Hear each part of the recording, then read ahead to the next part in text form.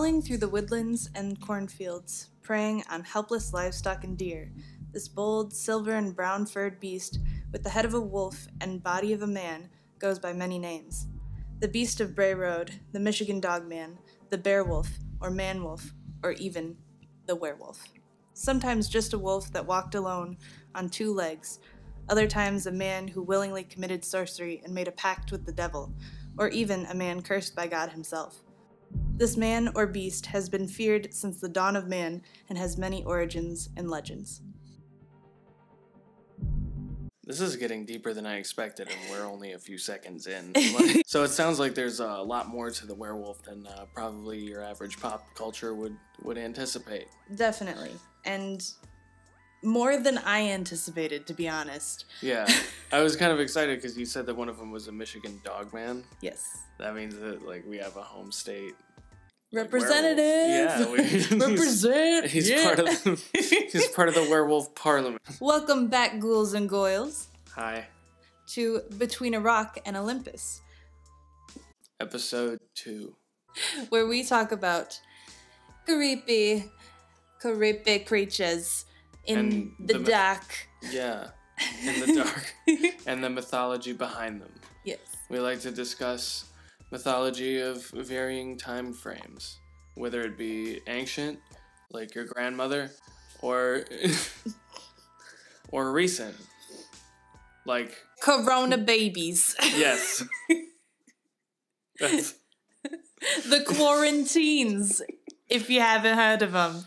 Wash your hands. Hide your kids, hide your wife, wash your hands.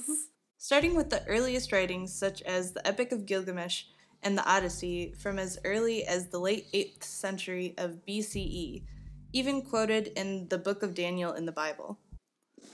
So that's old. That's how far back we're going. That's really old. This is like pre-Jesus. Yeah. Werewolves are older than Jesus. So we're going to start with the first werewolf ever written about, or supposedly the first werewolf.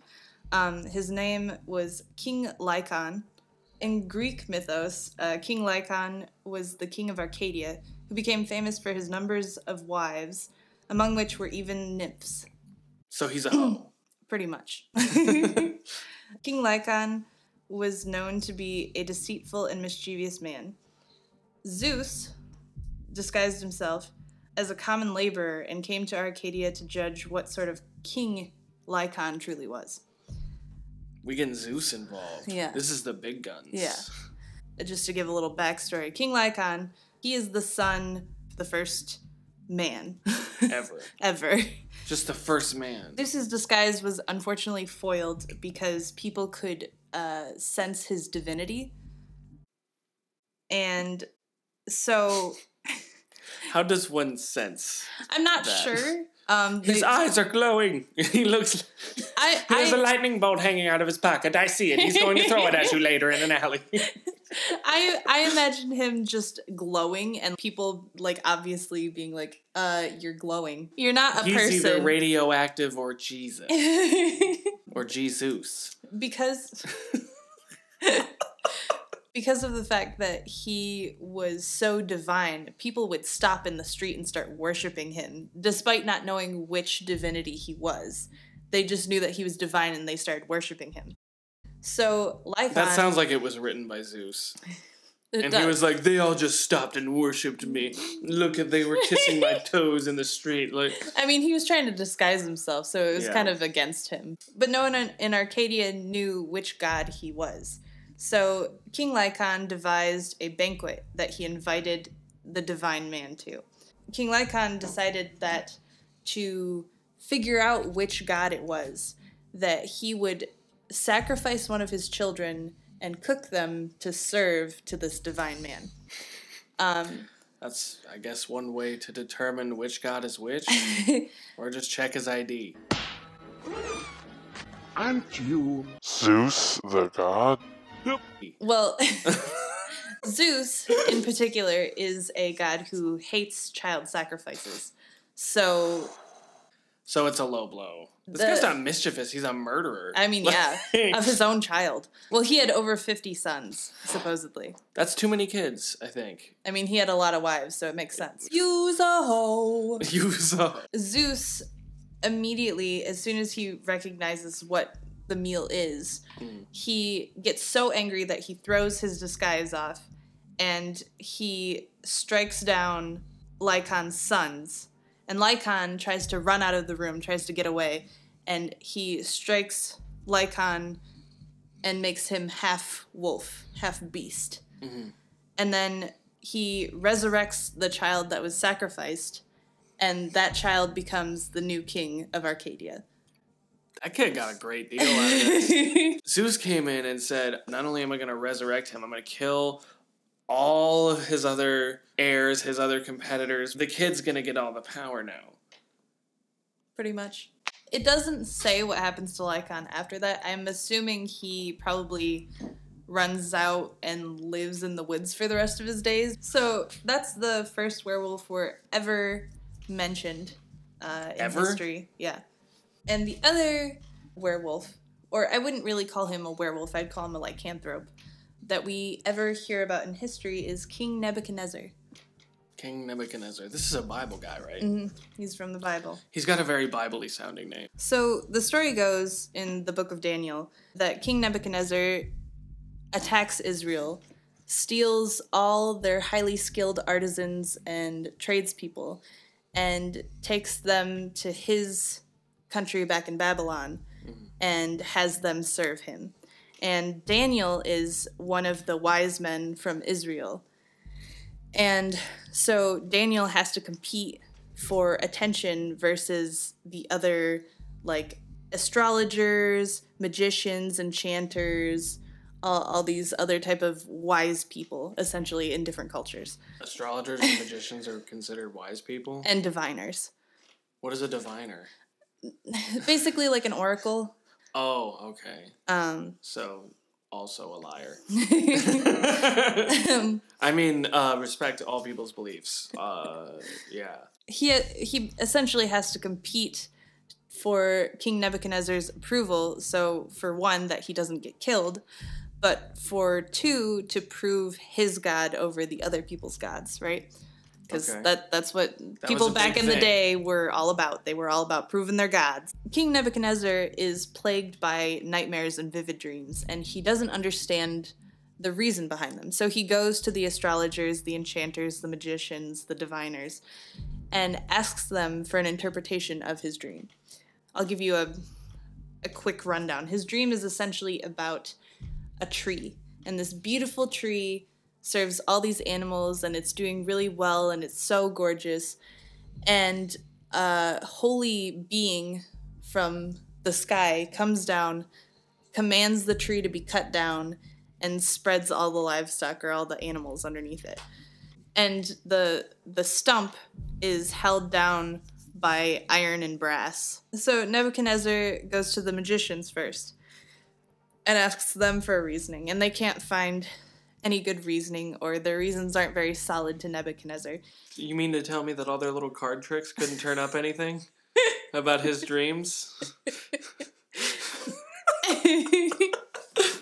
Is this your card? So Nebuchadnezzar goes to David and asks him for an interpretation of the dream. This is Daniel's interpretation. Your Majesty saw a holy one, a messenger, coming down from heaven and saying, "Cut down the tree and destroy it, but leave the stump, bound with iron and bronze, in the grass of the field, while its roots remain in the ground. Let him be drenched with the dew of heaven. Let him live with the wild animals until 7 times pass by for him." And then it came to be true, apparently, supposedly. Allegedly. So this is the other quote from the Bible in the book of Daniel. Immediately what had been said about Nebuchadnezzar was fulfilled. He was driven away from people and ate grass like the ox. His body was drenched with the dew of heaven until his hair grew like the feathers of an eagle and his nails like the claws of a bird. So, I don't know how this connects to werewolves. I wouldn't say that it necessarily connects to werewolves. I would say it more connects to lycanthropes and shapeshifting in general. Oh, okay, right. Because werewolves are technically shape-shifting creatures, but werewolves don't have a choice, right? Isn't that the thing where, like... Well, if you want to go by Snape's definition... Turn to page 394. If you want to go by Harry Potter bullshit. Lycanthrope is shapeshifting into some sort of animal. It's not necessarily a wolf. It could be a bear, a lion, a tiger, a panther. In D&D lore, a raven, an eagle. It could be many things. So those are our two origin people that turned into werewolves or lycanthropes. Werewolves and lycanthropy came about around the same times, right? Yeah. They're intertwined in some myths, but they're not necessarily the same. All werewolves are lycanthropes, but not all lycanthropes are werewolves. In France, in the 1500s, there was a big spike in werewolves. In, like, the medieval times, they're usually described more as...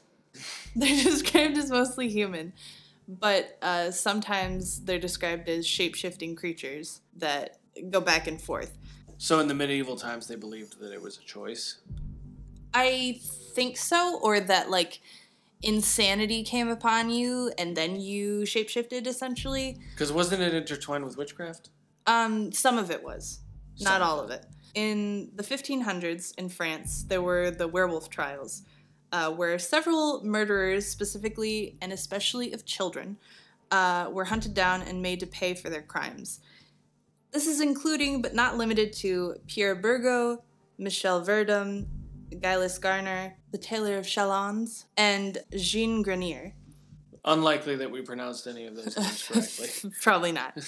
There's quite a few in these trials. This is basically the Salem witch trials, but with werewolves. Yeah, so I'm not sure exactly how they tested them or anything, but they were murderers that essentially went to trial for their murders.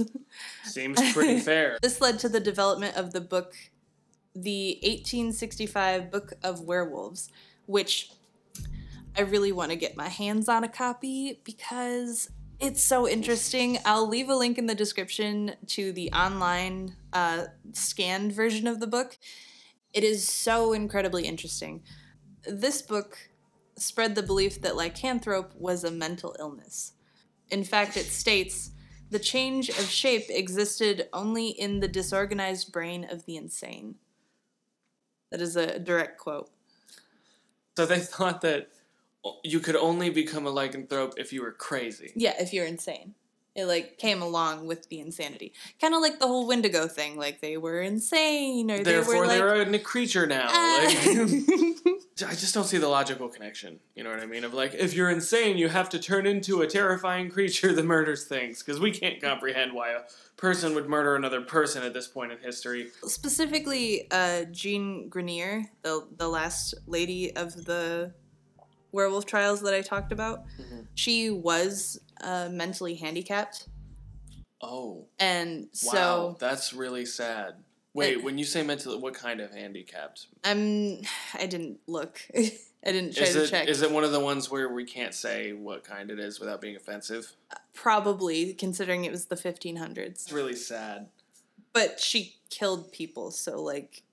Well... Not okay, that it's sad. A little less sad. Specifically, she killed a lot of children, so... Ah. Along with this period in the 1500s, along with the werewolf trials, up in Germany at the time, specifically Bedburg, Germany, there was a man by the name of Peter Stubb. And originally he was thought to be a peaceful and upstanding guy. He was a widower with 2 kids. He seemed pretty chill. He was rich. Pretty standard rich white guy, basically. Yeah, lived in a rural community, wasn't a big deal. Around that time, it was the late 1500s, so around that time, the Catholics and the Protestants were fighting to convert people in the city, or in the little town, and soon after that, the Black Plague swept through and killed several people. I think because of everything else going on, Peter probably didn't think that other deaths would be noticed. Mm-hmm. First, it started with livestock, but eventually it was women and children that started going missing. And he ended up killing 16 people by the time that they caught him. Under torture, he finally confessed. So his confession is a little bit suspect, to say the least. A bit. But he claimed that he had practiced black magic since he was a child, and that he made a pact with the devil so that he could shapeshift and kill these people. Right. Essentially. And why would he confess to that part? They were only accusing him of murder, right? At the time. So why would he confess to all of that extra shit when they probably weren't asking him about that? I think because of all the religious stuff going on at the time, plus the sanitary conditions of their water. Don't call them sanitary conditions. I don't think the word sanitary existed yet. We haven't talked about this yet, but there's actually a theory, or a fairly decent theory, about the reasoning behind why witches so widespread. It was such a widespread theory, was because of the fact that at the time people ate wheat, like wheat products, wheat bread, and the wheat had grown a type of lichen on it, which not good. Has similar effects to LSD. I see the issue. And can make people hallucinate. Apparently, a lot of people claim that they felt like demons inside of them and stuff. And now this is a theory about back then? Yeah, the theory is that lichens grew on the wheat. And people thought that once they moved into the church, they stopped having the symptoms of this stuff. And the reason that people stopped having the symptoms is because churches had better amounts of money and were able to buy nicer bread. And the nicer bread was rye bread, which doesn't grow the lichens on it. And so literally it was just like choice of bread. Like bread preference could potentially get you really fucked up on an LSD trip. Yeah. So I think that may come into play a little bit in the 1500s specifically. Just tossing that in there. Proof, man. Don't do acid. You'll turn into a werewolf. Here are some possible explanations for what werewolves could have been outside of the ridiculous mythology. Like I said, lichens on your wheat could have been part of the madness aspect, or people could have been mentally ill at the time. Obviously, mental health wasn't regulated back then. But on top of that, there are a couple other disorders that happen with people, unfortunately. One being cutaneous porphyria. This is a disorder that causes an excess buildup of certain chemicals in the skin, which can darken it, cause rashes, blisters, and can also cause people to have sensitivity to light, anxiety, mental confusion, and seizures, along with many other symptoms. So because they didn't like light. Well, because they were anxious. Because it causes mental confusion, it can cause seizures, it can cause sensitivity to light, and because it's excess buildup of certain chemicals in the skin, which can darken, cause rashes, blisters, and it can also cause another condition called hypertrichiosis. What is hypertrichiosis? Hypertrichiosis is the dubbed werewolf disease. The disorder causes excessive hair growth that isn't dependent on age, sex, or race. It can grow in patches or over the entire body, and it can happen at birth or over a time. It's very, very differed in why it happens. So hypertrichiosis can happen because of cutaneous porphyria, or it can happen due to malnutrition, anorexia, dieting, cancer, certain drugs, and bodybuilding. Wait, bodybuilding? Guys, don't bodybuild. You'll be a werewolf. Increasing in vascular mass. So, your blood in your muscles.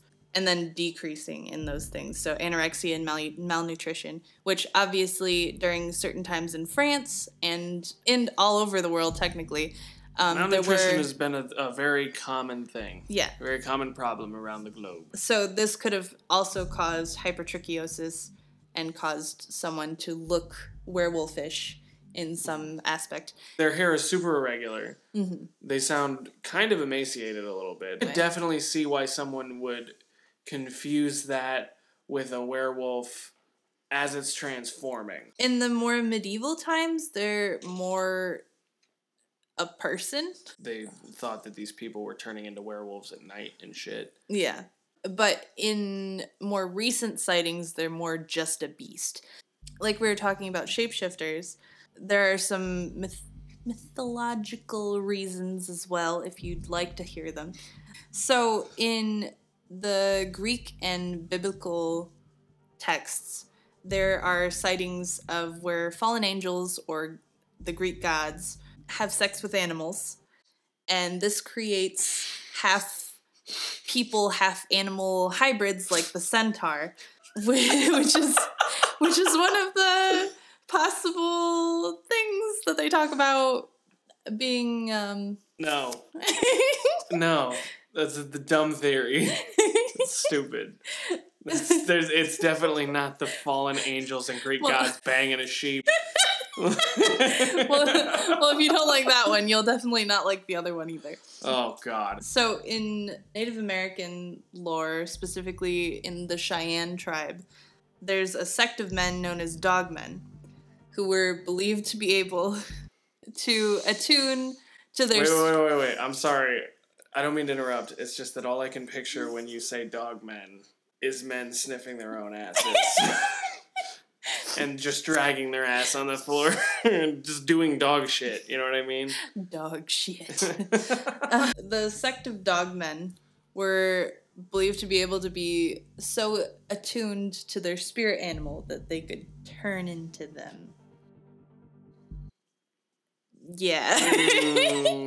So is it like that Brother Bear situation where it's like kinda. he put on a necklace and then he turned into an eagle and flew away and scoured the sky? Specifically with the Native American people in the Cheyenne tribe, dogmen don't attack people. Oh, okay. So the Native American theory is much nicer. Yeah, they're very peaceful. It really is a Brother Bear situation. Yeah, it's much more nice and Disney-esque. Yeah. In recent times, there have been many alleged sightings, which I guess you wouldn't think because, like, obviously during medieval times and before then, you know, there were a lot of reasons that people could have thought that some creature was out in the wilderness out to get them. But we think about modern times as being, like, much more logical. But yeah, we have computers, we have cell phones. Why would we think that werewolves exist? But I don't think that these sightings necessarily are werewolves, or like not what the medieval and the original people would have thought was a werewolf. It's not. It does show you that the persistence of this idea of a wolf man or a dog man, it's very pervasive throughout human history. It's been a thing since Greek mythology, so that's pretty damn old. Our oldest recent story is in Wexford County, Michigan. And this sighting was recorded in 1887. It was recorded by 2 lumberjacks who saw a man with a dog's head. It's funny to picture 2 lumberjacks being like, a man with a dog head! Ah! Like, terrifying. Like, dude, you cut down trees for a living. Aren't bears a big problem for you? That's what tells you that it clearly wasn't a bear, because, like, they would have known what a bear looked like. They were lumberjacks. And this was in Wexford County, which is, like, the very top of the lower peninsula of Michigan. Then later, in 1937, Robert Fortney was attacked by one of 5 standing wolves, is how he described them. And this was in Paris, Michigan. I didn't know there were so many of these in Michigan, and now I'm scared. I don't believe in werewolves, but if there is a wolf-like creature running around Michigan killing people, I'm in danger.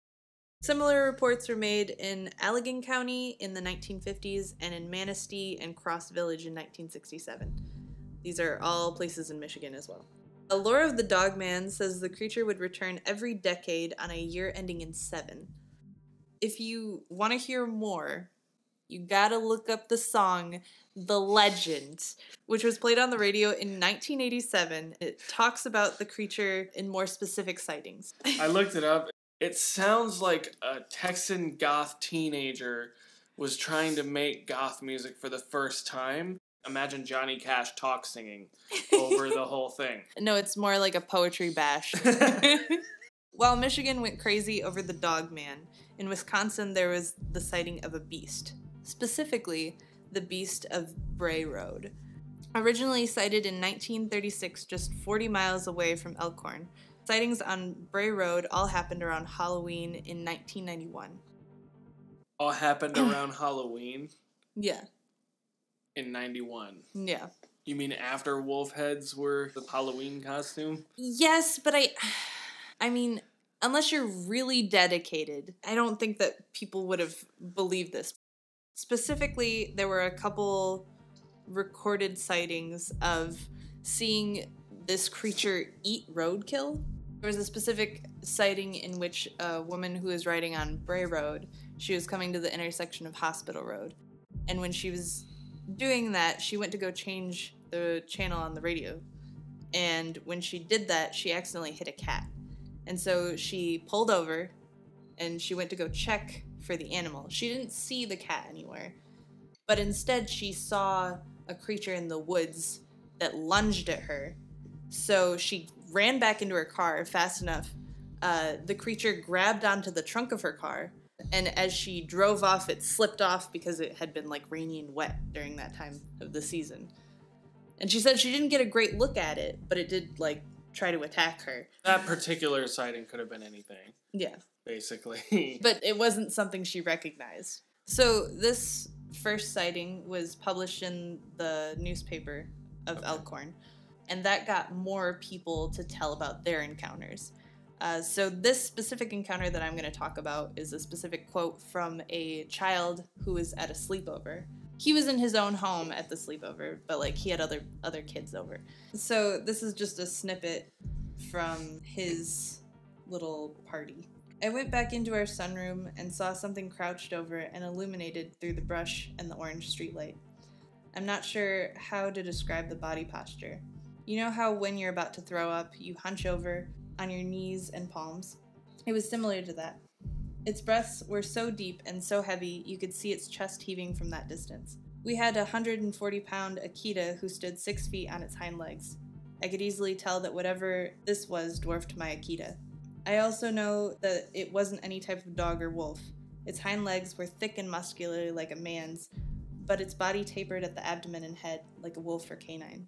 Later in the story, he talks about calling for his dad, and his dad's a military vet and take no shit kind yeah, of person. But got kind of freaked out by the creature. Oh, so him and his dad saw it. That does lend a little bit of credibility. Some explanations for the more current version of a werewolf. So these are ones hypothesized by other people and myself. It could be a bear suffering from mange or starvation. Obviously, wolves don't have the same fur pattern as a bear would, so they thought maybe like the mange could be that, or bears, when they're malnourished, their skeletal structure looks more canine. Other possible reasons people don't know what this beast is could be like an undiscovered wild dog, could be a prehistoric creature like a wahila. The more supernatural reasonings could be a Bigfoot that was mistaken as a werewolf. But I feel like, how would you mistake those two? I mean, if it's a big shadow that's running at you, I don't know. Another mythological or supernatural reasoning could be prehistoric or mythological creatures like the Amarok from the Inuit tribes, which, again, was a large dog creature. I think we can just say all of these are large wolf creatures. Large wolf creatures. I don't really feel like either of the disorders that I listed are that convincing. They're not full range because, you know, they talked about them being shapeshifters, not just one side or the other, right? And I thought, like, you know, maybe like someone has the werewolf disease and they just like shave. But there was one day they just didn't feel like it and they were really hairy and like scared people. I really like the lichen theory about the mushrooms or the growths on the wheat. I really like that theory. I think you just like it because it involves everyone tripping balls. But I think it's the most convincing theory because it's also what supposedly caused the witch trials. So I feel like especially like with werewolf trials of the 1500s in France. I feel like that's probably the biggest contributor, outside of also probably people being malnourished and possibly having disorders and diseases that may have been more common back then than they are today. Versus everyone's brains connected, just all had this hysteria at once. You'd be surprised how hive-minded humans can be. For the more recent ones, I don't know. I think there could be some sort of creature that we've never actually like fully documented or encountered that it could be, because there are plenty of prehistoric animals that have gone extinct that we ended up finding. And we were like, oh, we thought these were long gone, you know? I think it could be some real creature, but maybe not quite in the aspect that they're thinking it is. As far as the medieval ones go, I'm with you on the LSD thing, just because it does seem more like an actual environmental cause would happen that would cause people to think crazy things like that. The heavy religiosity at the time and the lack of medical science. And I think there's a lot of things that caused people to think that there were witches and werewolves, and that's crazy kind of nonsense. As far as the recent ones go, I think the most likely theory was probably the bear with mange. I mean, there's probably a lot of hungry bears. Bears with mange, you think they look at the reflections of themselves in the water like we look at ourselves in the mirror, and they just feel like the same unconfidence as like a bald man from a hair cream commercial? I would feel pretty sad if that was the case. Is your bear baldness bearing down on you? Don't worry, we have Bearsley. That's exactly what they're going through. They're having commercials pitched right at them, just directly out in the woods, being like, oh, try out my new product, and then they end up getting mauled.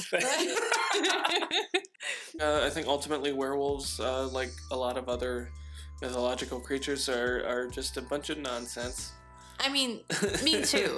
But, like, I like finding the level of where it could sort of kind of be real. Like, because I feel like there has to be some truth to all mythology, right? Because, like, why else would they come up with those stories? Like, where would the bullshit come from if there was no bullshit fountain somewhere? Like, there's got to be a bullshitter. There's got to be some truth in it.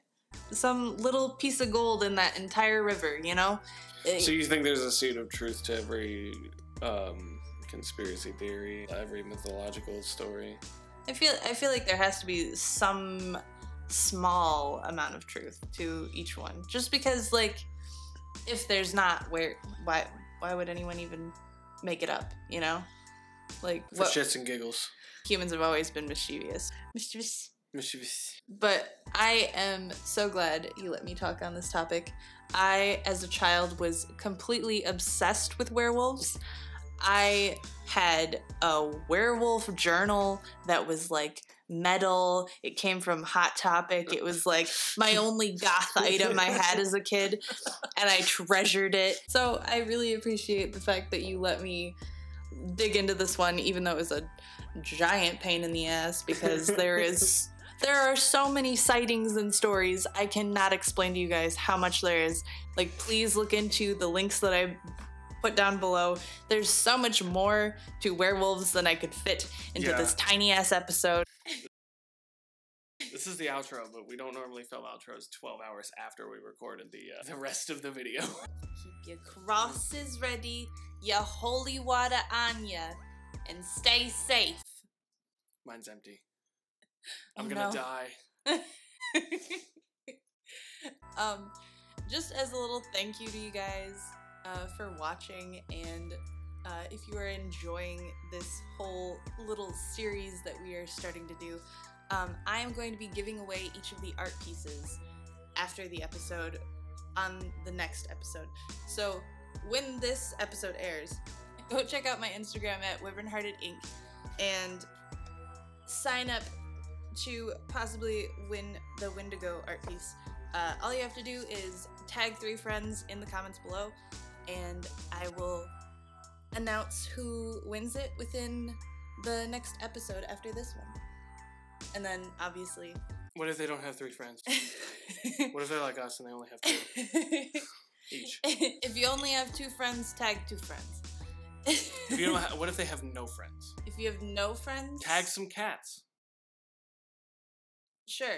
You won't get the prize, but at least you'll have some cats on your wall. That'll enter you in to possibly win the Wendigo. If your sob story's good enough, we might just go to your house and give you a little hug.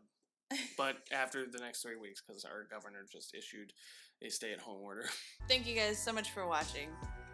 Stay safe out there. Please. And wash your hands, you nasties.